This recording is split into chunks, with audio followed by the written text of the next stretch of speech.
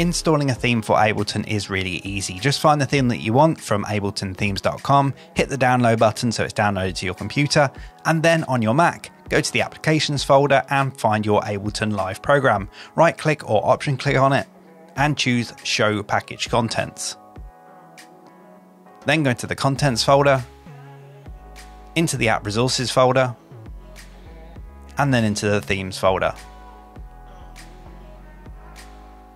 Then drag and drop your theme into this folder. It's pretty much the same on Windows as well. Go to your C drive or wherever you installed Ableton, go to Program Data, go into the Ableton folder, into your Live Installation folder, and then into Resources. Then into Themes, and then drop your theme in this folder.